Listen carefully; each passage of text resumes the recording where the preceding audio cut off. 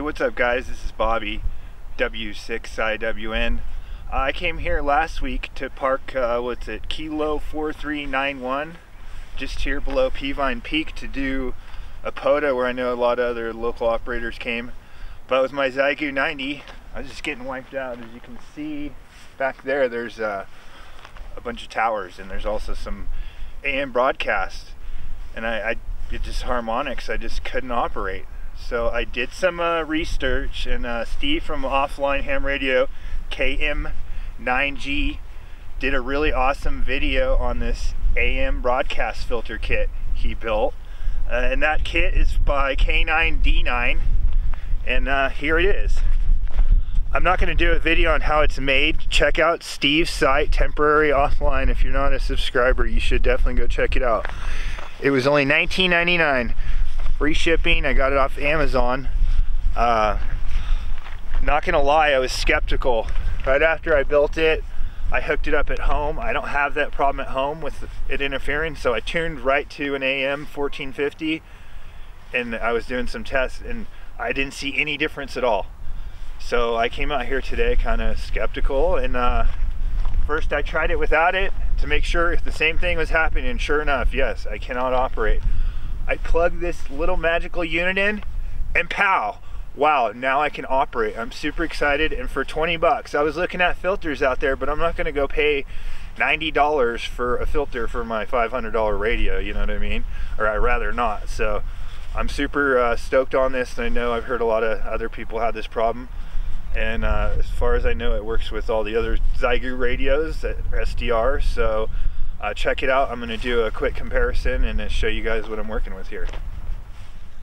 Alright, so my setup today is the Xiegu G-90, as you can see. And right now I'm doing my normal setup, just straight in to end-fed half wave, going north to south here, and up there is the infamous Peavine Peak. So you can see how I could receive interference here.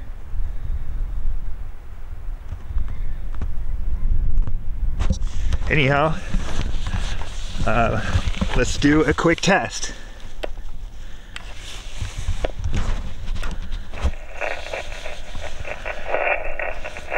What is happening here on 40 meters?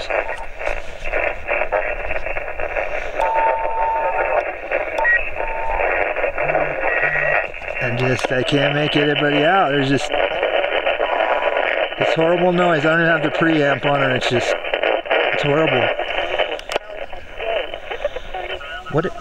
What is that on 20 meters? Sure sounds like an AM station coming across there. 17. Yeah. 10 meters.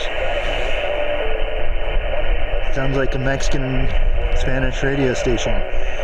All right, let me plug in the filter and we'll try to see what we hear. Okay, now I have the filter in line. It does come with a heat shrink. I haven't put it on yet, so I just kind of got it off the ground a little bit there. Let's turn it on and see what we got here. To your seat. Oh, look at that. On 40 meters, I can hear people. I can swing the dial. And I'm nice. So far so good. Certificate of death. Okay, 10 megahertz. I noticed it's Sunday here, and the church station just started blasting their stuff, but it's not nearly as bad. I can barely hear it, but it's still there on 10 megahertz. Yeah. I went to him, I said, hey, 20 meters. I went and rented like 6 motorcycles from 6 Same thing, I can use it. This back I'm not getting interference. 2000. Good there. Okay, back on 21, I'm getting church again. However, it's not that bad. Good here. 10 meters is getting it it's still getting some interference. But I am literally right by the tower. However, before, I could not operate at all. So I'm in a poor location, I mean right below the tower, but I just wanted to prove that this filter does work, and I would recommend it. This is W6IWN. Thanks for watching.